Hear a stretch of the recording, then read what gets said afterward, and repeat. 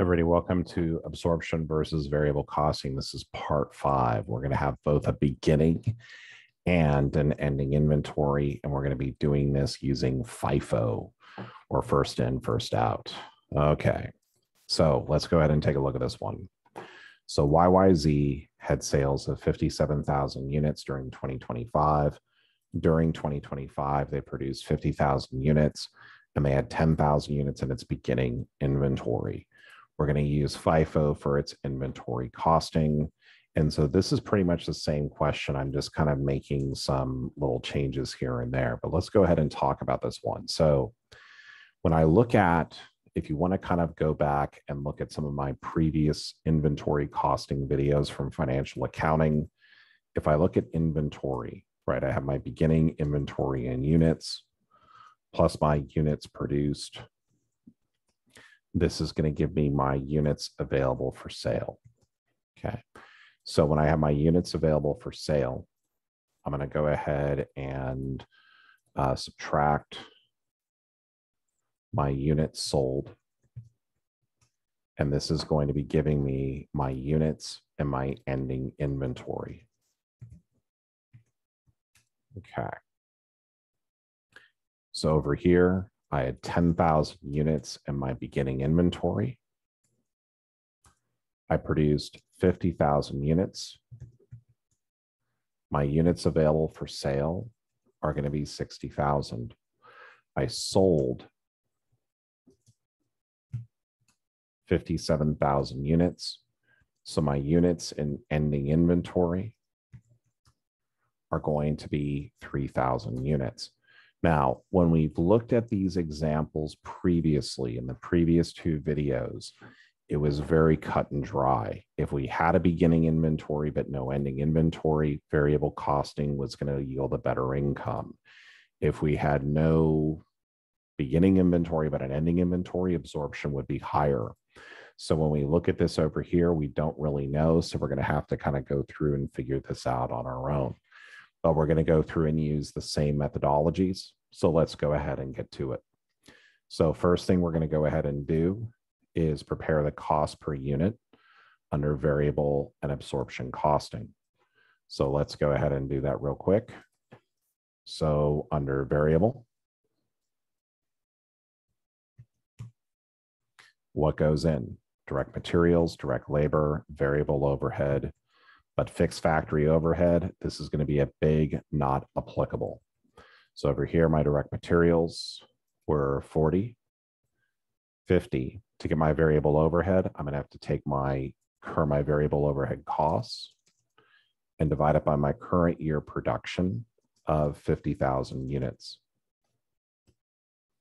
So this is going to be 1.5 divided by 50,000, or 30. So my cost per unit under variable costing is going to be 120. Under absorption,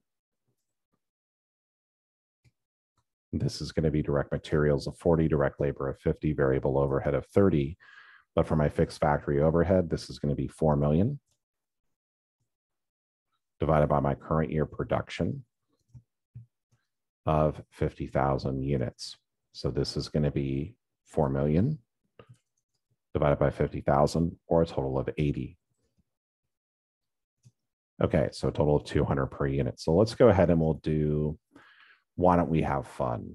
Let's go ahead and do variable costing first this time.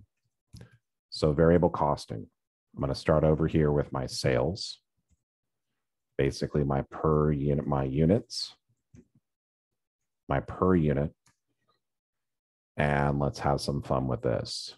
Okay. We're always having fun in accounting, especially in managerial accounting. So here, how many units did I sell? I sold 50,000 units at $339 per unit. So my total sales is going to be 57,000 times 339, or 19,323,000, less my variable costs. So what do I need to do? I'm using FIFO. What does FIFO mean? First in, first out. So the first goods in are the first ones expensed to cost of goods sold. So over here, I'm going to have my beginning inventory cost of goods sold. Remember, FIFO is a cost flow assumption. It means the first goods in are the first ones expensed to cost of goods sold. If you haven't reviewed this, check out some of the other videos I have on inventory costing from financial accounting. So how many units do I have in my beginning inventory? I had 10,000. What is my per unit?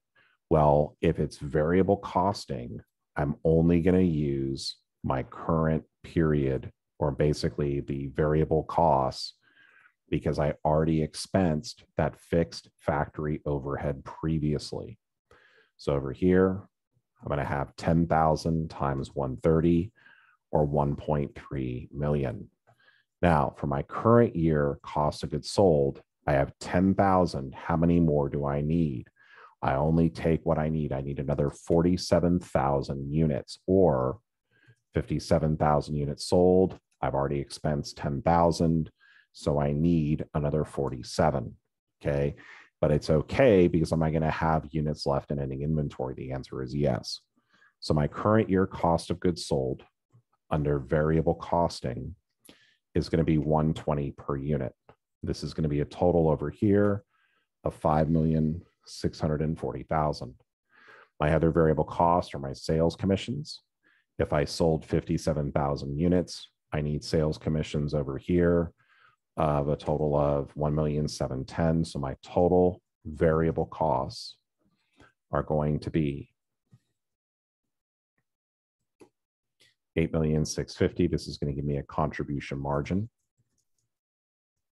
of 19,323,000 minus 8,650,000, or 10,673,000, less my fixed costs. Okay. I don't worry about the fixed factory overhead here with the beginning inventory units, because I expensed it last year. So my fixed factory overhead current year production, this is going to be $4 million. My SG&A is going to be 800,000.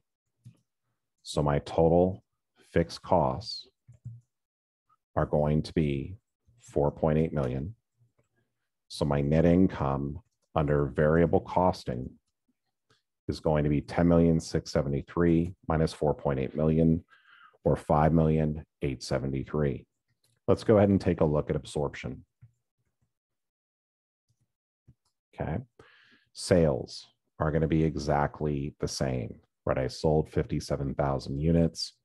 Total sales, 19,323,000, less my cost of goods sold. I'm using FIFO. So I'm going to start with my beginning inventory cost of goods sold. I need to take 10,000 units to, I'm going to take first in, first out. I'm going to take this full 10,000. When I'm going through and doing it though, I'm going to include both variable and fixed factory overhead. Why? Because fixed factory overhead stays with the inventory. So right over here, we're going to go ahead and put this here, 10,000 at the per unit of 255, which is the variable, right? Plus the fixed cost per unit from my beginning inventory. Okay. So then I have my current year cost of goods sold. How many more units do I need? I need another 47,000 units. My per unit from this over here is going to be at 200 per unit. So when I multiply these through, I've got cost of goods sold from my beginning inventory of 2,550,000. Current year cost of goods sold, 9.4 million. So my total cost of goods sold under absorption is going to give me 11,950,000. My gross profit is going to be 19,323,000 minus 11,950,000. When I subtract my SG&A, I'm going to have over here my sales commissions. Sold 57,000 units. This is going to be at a sales commission rate of 30 per unit, or 1,710,000. My fixed SG&A was 800,000. So my total SG&A is going to be 2,510,000. My net income under absorption costing is going to be 2,510,000, or excuse me, my net income was be 4,863,000. So let's go take a look at what's causing this difference. So I've got my net income under variable costing of 5,873,000, which is higher than my net income under absorption costing of 4,863,000. Okay. Now, when I go ahead and look at this, this is a difference over here of 1,010,000.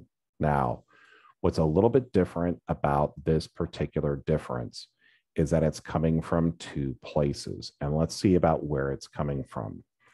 The fixed factory overhead in the beginning inventory that was being expensed under absorption. This is going to be 10,000 units.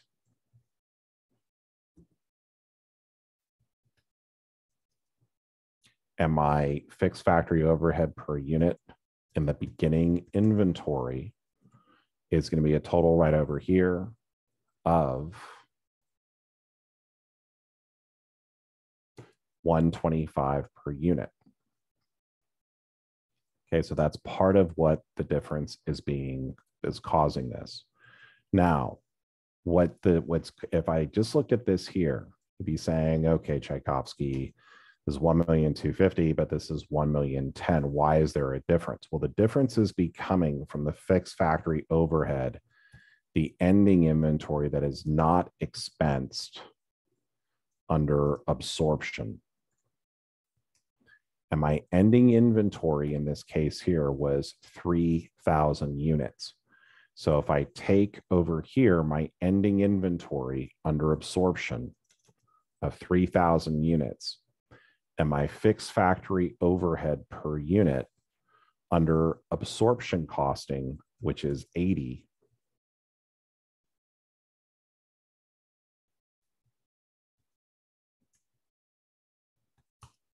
right? So my fixed factory overhead for my ending inventory under absorption was $80 per unit. This is 3,000 times 80, or this is going to be $240,000, right? So this $1,010,000 is not coming from one place. Rather, basically the net income is higher under variable because this beginning fixed factory overhead was already expensed in the previous year. However, 240,000 of my expenses are higher because this was expensed this year that's not being expensed under absorption costing. So the difference here is $1,010,000, and this is where it's coming from. So I want to thank you for joining me here today. Hopefully please remember to like and subscribe. I really appreciate your support of the channel. And if there's anything else you'd like to see, feel free to ask for it at the bottom. And I look forward to seeing you on future videos. Have a great day.